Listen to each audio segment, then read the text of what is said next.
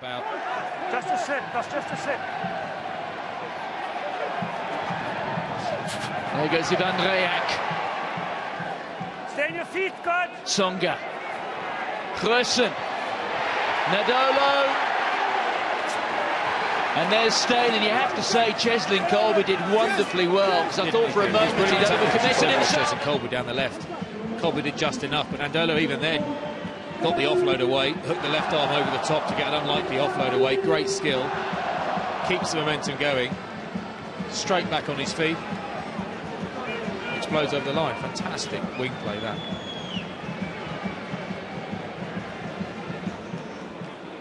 Hurt himself, I think, in that tackle. Was that Cheslin Kolbe? Yeah.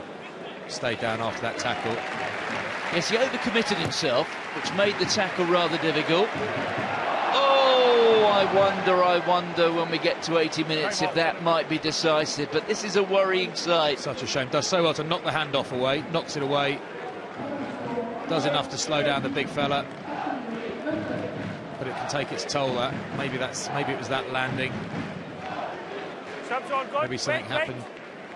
Did he get his foot caught underneath, maybe, or... I wonder what he's grabbed. I can't quite see what he's grabbed, but he's hurt.